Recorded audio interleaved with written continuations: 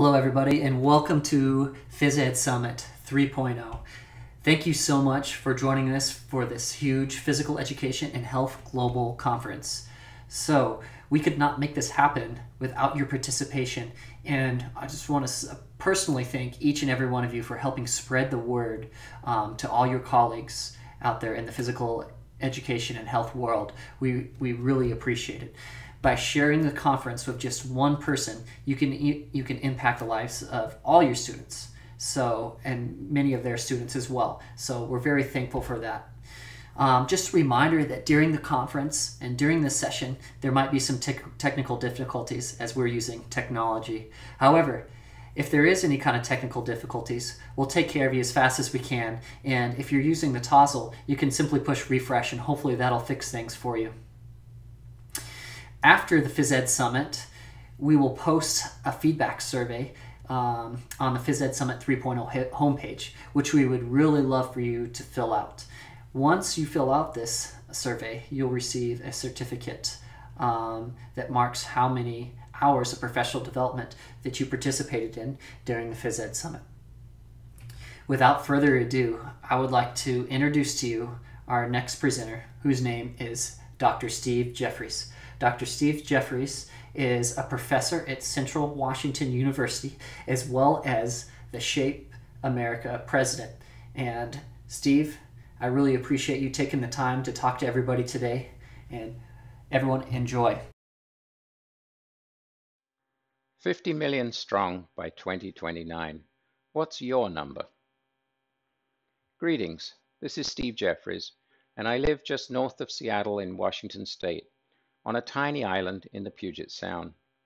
I'm originally from England, but I've taught the last 29 years at Central Washington University, and this year I'm the president of Shape America. Today I want to share information about Shape America's vision for a nation in which all school-age students are physically active and healthy. We're calling this 50 million strong. Before I tell you more about it, I want to pose a question for you to think about during my presentation. As a health or physical educator, where are you going with your teaching, and how will you know when you've arrived? Ken Robinson, in one of his wonderful TED Talks, points out that there's a big difference between doing and achieving. As an example, many people claim to be dieting, but far fewer are actually losing weight. All of us do a lot of teaching, but what are our students really learning? To me, this highlights the value of all of us during this year's Phys Ed Summit, taking time to think hard about what we are doing in our professional lives. Shape America's 50 million strong goal encourages all of us to look ahead, to set a target that we can plan to achieve 14 years from now, when this year's entering kindergartners will graduate high school. Now, all of us, of course, do some daydreaming about the future. Each one of us has dreams about what we would like for ourselves, our children, and maybe our grandchildren. And most of us are even doing more than just dreaming. We're setting aside investments to help us to be able to achieve these dreams. But we also know that thinking about and looking ahead into the future is a very uncertain process. Several years ago, former U.S. Secretary of Defense Donald Rumsfeld clarified how to think about the future when he told us there are known knowns, known unknowns, and unknown unknowns. Pretty helpful, huh? Well, actually, people are still debating whether this was a brilliant or dumb comment. It takes a bit of thinking, but actually Rumsfeld's suggestion does make sense. For example, we all know that as we age, our health will deteriorate, a known known. We also know that things happen to a person's health that are unexpected, known unknowns. And finally, there are changes that are going to affect our lives that right now we know nothing about. Think about the recent Ebola disease. If we'd known about it, we would have planned ahead, but we had no idea. It was an unknown unknown. Makes you pause and think, doesn't it? Certainly does me. And reading about and reflecting upon the future is something that's intrigued me for many years. We all know that we live in a fast-changing world, but sometimes I don't think we fully appreciate how fast. On this slide are some highlights of how the world looked just 40 years ago. In 1978, much of what we think about today didn't exist. Since then, the world population has almost doubled and technology has transformed our lives. Microsoft and Apple were just getting started, and Facebook creator Mark Zuckerberg was still 9 years away from being born. Things are constantly changing. You just don't have to look very far for examples of businesses that failed to see change coming and were unable or refused to adapt. Today we can add Kodak to this list, perhaps the Olive Garden, and most likely in a few years Kmart and Sears. Interestingly, the phrase Kodak moment has taken on a new meaning from the way that many of us are used to thinking about it. Instead of a cue that it's a good time for somebody to take a picture, it's used to illustrate the failure of a company to recognize quickly enough how the world was fast changing. Similarly, there have been many people in many careers who over the years thought their jobs were secure, not realizing that what they were doing would shortly no longer be necessary in the world in which they lived. It wasn't that they were doing a lousy job. They simply didn't anticipate change and how it would affect them. They were too focused on what they were doing, probably trying to do it well, but not looking around them. Maybe this sounds familiar. Now you might be thinking, well, that's interesting, but not really important to what I do professionally. After all, it's pretty clear that by design, humans were intended to move. Our bones, muscles, heart, and brain depend on movement and healthy living to survive. So our jobs as health and physical education teachers are pretty secure, aren't they? But are they really? Well, I suggest they may not be as secure as we'd like to think. Over the past few years, there have been incredible developments in science, medicine, engineering, and technology that have changed the world in which we live. And, as we all know, there is mounting pressure for public education to change in order to better prepare children to succeed. I want to suggest to you that it's pretty naive to believe that our lives as health and physical educators can continue unchanged in a rapidly changing world. And if you, like me, share some concerns about how we will fare in the future, I'd also suggest there are ways to address change more likely to be successful than others. Here are a couple of quotes that I think are helpful for us when thinking about the future. The first of these, by Neil Postman, emphasizes that what happens to us in the future is very much going to be determined by what we do today. In other words, today we're sowing the seeds for our future. The second quote, which has been attributed to many people, including Abraham Lincoln, again emphasizes our personal responsibility for what happens to us in the future. We mustn't just let the future happen to us. So what does this information I've shared about the future mean? What I'd suggest is that what all of us need to do when thinking about our own personal lives or our professional lives is to look ahead and to plan steps that will take us where we want to go. So perhaps you're thinking, how do we begin? A good starting point when thinking about the future is to think about the past, what's worked and what hasn't. Understanding what's happened to us in the past helps us prepare for the future. It's a bit similar to fly fishing, where you succeed if your preparation, called backcasting, determines whether or not you land the fly close enough to the fish. Tom Templin, one of our colleagues from Purdue University, added to this suggestion some years ago by pointing out that when thinking about the future, we also need to spend some time looking back from the past. We must examine the present carefully, glance back in the past as if peering into a rearview mirror of a car, and then move forward into the future with the hope that the route we take will in fact improve public schools, teachers, and the students they serve. So let's briefly do this. Our profession has traveled an incredible journey. Shape America began 130 years ago. Very few organizations or companies can claim that longevity. America's Civil War had only ended 20 years earlier, which means that many of our first professional members were alive during this war. The telephone had only been invented 9 years earlier. It would be almost 20 years before the world would see the first manned airplane flight, and it was about this time that Carl Benz invented what many regard as the first automobile. It was in this world that William Anderson, a 30-year-old medically trained physical activity instructor, got together about 60 people in Brooklyn, New York, to discuss physical education. Everyone in the room got a chance to speak, and among them was a man called Dudley Sargent, who suggested that the profession needed to answer 3 key questions.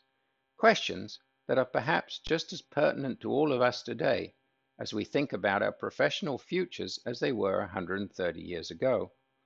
You'll notice I've taken the liberty to add one more question pertinent in today's technological environment. But what I want to point out to you is that unfortunately, over the past 130 years, we still struggle as a profession to be able to clearly identify what we do. This quote from 1922 illustrates the confusion. Today, we're still debating whether we're trying to change students' bodies or their minds. Now, I get it, we want to do both, but truly, can we? Surely there's a difference between what we would like to do and what we're capable of doing. In 1985, a physical educator called Cheryl Hoffman wrote an essay entitled The Decline and Fall of Physical Education. In it, he described the closure of the last public school PE program. He imagined businesses taking over the running of physical education and there being no need for school physical education teachers. Here's an excerpt. Physical education professionals have been awash in the sea of confusion for years. No two of them can agree on what should be taught. What passes for physical education in any particular school is likely to depend on the whims of the teachers. Since its inception, the National Assessment of Educational Progress and Educational Testing Service has omitted physical education from its assessment program because there is no national consensus concerning curriculum content in the school program. We can only imagine what might happen were math, science, and English teachers to follow the same destructive course. And in the same year, John Massingale lamented on the status of physical education in what he pointed out then was a changing world. For years, physical education has lacked the ability to predict, control, or determine its own destiny. It has been manipulated by people from all sectors of American society whenever a fad appeared upon the scene. The field of physical education has been reshaped by women's movements, expelled by educators during economic depression, ignored by educational reformers during their zeal for excellence, abused by television, and exploited by glamorous entertainers. This process of development has been whim, fad, and circumstance, little of it related to any planned direction or future. Which brings us to today, and the question I asked you to think about earlier. Where are you going professionally, and how will you know if you've successfully arrived? So let's reflect a bit on where we are and what lies ahead for us. Fast forwarding from 1885 to today, what's plainly evident is that there is huge public interest in children's health, and especially their eating and physical activity habits. Have you noticed that physical activity promoting groups are becoming hugely popular and attracting great publicity, while simultaneously physical education continues to struggle? I appreciate it's not everywhere and not everyone, but it's a struggle, isn't it? As a profession, we constantly have to defend our existence and be vigilant about threats to our programs and teaching positions. Over the last decade, dozens, or if we include states and cities, probably hundreds of organizations have sprung up to promote healthy and active living and are especially targeting children in our public schools. Which is somewhat puzzling, isn't it? What's wrong with these people? Why don't they see us as a solution to what they're seeking? Well, back in 1992, then Governor Bill Clinton was challenging George Bush for the presidency. His staff were trying to decide how best to appeal to voters, what to target. Healthcare, the recent invasion of Iraq, and the recession were all key issues. They decided on three key phrases to focus the campaign, one of which was, "It's the economy, stupid." What they tried to do was to create a laser-like focus for everyone involved with Clinton's campaign on what was most important to voters, what voters wanted. The recession and rising unemployment was a hot issue, other things less important. Clinton, of course, went on to win and serve 2 terms as President of the US, and I think we can learn from this. Let's think about our targeting and messaging in physical education. For 30 or more years, we've worked hard to improve the quality of school physical education instruction. We've created national standards, we've promoted new curriculum models, we've addressed assessment, we've talked about new PE as if it was the solution to old, presumably bad PE. We've got millions in PEP grants, added technology, promoted integration, and still much more, but in far too many places, we don't get no respect. It's pretty strange, isn't it, that physical activity promoting organizations are flourishing while we're still floundering. Why? Well, I want to suggest it's because we stubbornly continue to stick with the same messages in PE while hoping for different results, which, as many of you know, Einstein defined as insanity. So today, I'm suggesting that we need to push the pause button and rethink. It seems to me that the public simply is not interested in what physical educators are trying to sell them. Recognizing and accepting this, then changing is not going to be easy. But again, I'll share with you a couple of examples of what happens when you allow yourself to get out of touch with your customers, and in our case, potential advocates. Some of you may know that in the late 70s and early 80s, videotape and videotape players were invented. What you may not know is that for several years, the Japanese electronic giants JVC and Sony fought bitterly and spent millions trying to get their brand of tape and tape players to become the industry standard. Interestingly, Sony was first to create something called Betamax, which by all accounts was superior to JVC's videotape. But in the end, Sony lost the battle, and VHS tape became the standard. It turned out that despite the better quality, people didn't like the higher price, and critically, it couldn't record the 4 hours necessary to tape an entire American football game.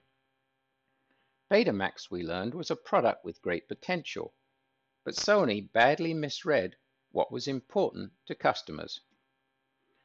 Here's another example of professional misjudgment closer to what we do. If you've ever participated in karate, you'll know it's a great physical activity. It has skills, fitness, flexibility, discipline, fun, and much more. So how come it's not taught in PE? Why is it still a fringe sport taught mostly in dingy gyms to very small audiences? Well, I believe it's because karate instructors are proud of their sport, but somewhat misguided about how best to promote it. They've convinced themselves there is only one way to deliver karate, and that is by using black belted instructors, of which they, of course, ensure there are relatively few. To me, this type of self-serving protectionism has helped them to succeed in protecting a small number of jobs while failing to popularize karate. I'm sharing these examples of Betamax and karate with you because I believe physical educators have for too long persisted in muddled messaging and trying to sell the public a product it does not want. And to make matters worse, our messaging is perceived by many as self-serving because we keep asking for special legislative protection. Sticking to this path will, I fear, not help us to succeed and may well be responsible for our future demise and eventual extinction. Fortunately, it simply doesn't have to be this way for physical education, but we have to think differently both about our product and also how to deliver it. I mentioned earlier all of the physical activity promoting organizations. They're thriving as we struggle, and yet we have the one thing they need most, an effective delivery system for physical activity and health promotion to every school-aged child. We have trained professionals who are present, prepared, and I think with some encouragement, motivated to do the work that it's going to take to get America's youth physically active and healthy. The data supports this vision. There's nearly 250,000 physical and health education teachers in the US, located and teaching daily in the nation's 100,000 schools. They see pretty much every one of the 50 million children attending our public schools at least once, and probably more each week, for about 12 years. Imagine our potential to get America's youth physically active and healthy. Who is better prepared to succeed than us? No one. It wasn't that long ago that Amazon began as a bookstore, and at that time chose UPS as its delivery system. When Amazon exploded, deciding to sell pretty much anything, it didn't try to create a new delivery system because UPS was already there and worked.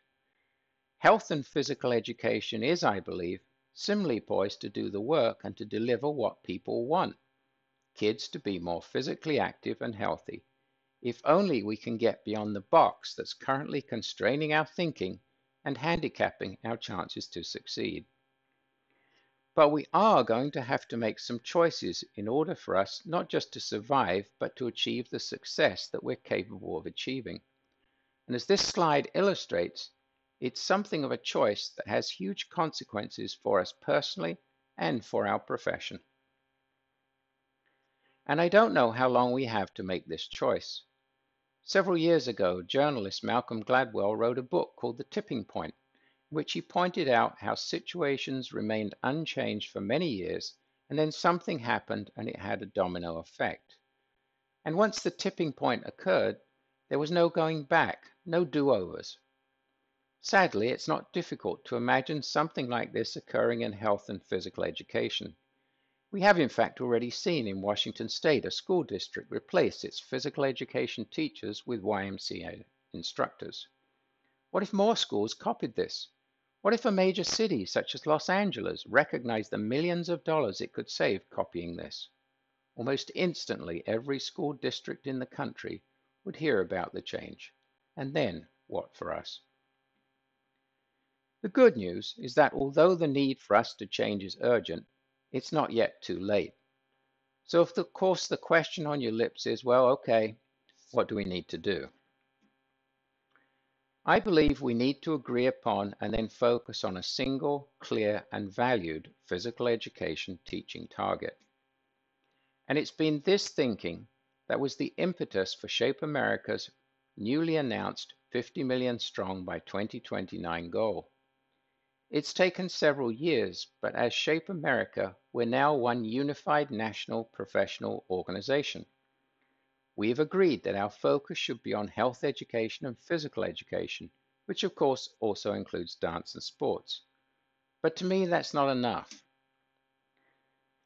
This is what Shape America means by 50 million strong by 2029. Getting every student entering our schools this fall to be physically active and healthy by the time they graduate in 2029. Now, I need to be absolutely honest here and to point out that this is a hugely profound change for physical educators wherever you teach. As I've tried to explain, as a profession, we're suffering primarily because we don't all agree on what we're trying to do. And once again, I hasten to add that all the different things we are doing are not bad, but rather that we need to first and foremost have a very clear and measurable collective target. We saw this approach work back in 1963, when faced with a hostile relationship with the Soviet Union, And lagging far behind them in space exploration, President John Kennedy set a bold, audacious, and very risky goal for the nation: to put a man on the moon and bring him safely back to Earth within the decade.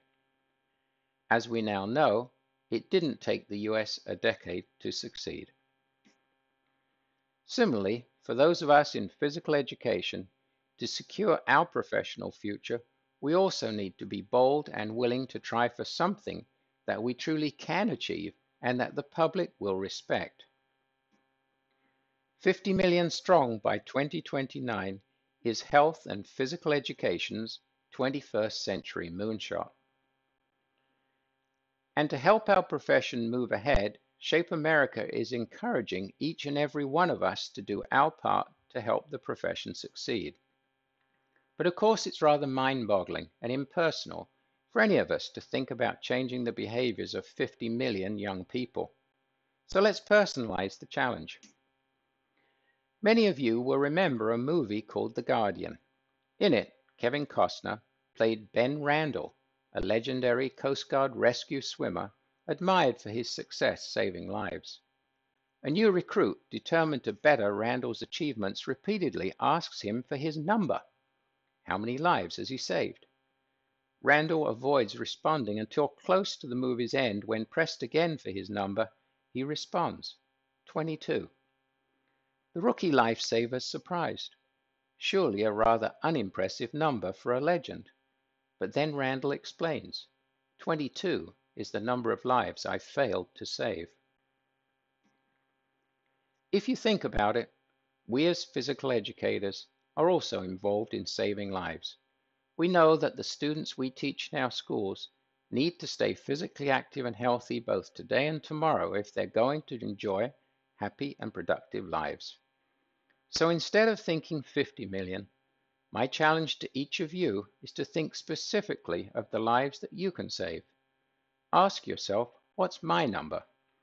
Because if we all do this, if we all play our part in this big challenge, over the next 14 years, we can indeed create a nation of 50 million strong.